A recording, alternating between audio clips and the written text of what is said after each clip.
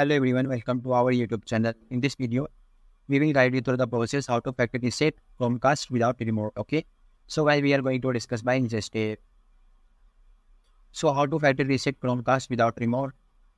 First of all, using the Google Home app, open the Google Home app on your mobile device.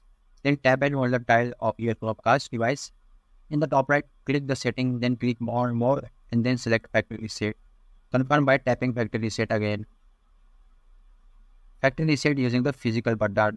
While the Chromecast is plugged into the TV and powered on, press and hold the button on the side of Chromecast. Then LED will blink orange.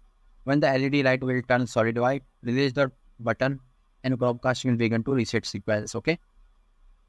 And for Chromecast first generation using the Google Home app, first open the Google Home app on your mobile device.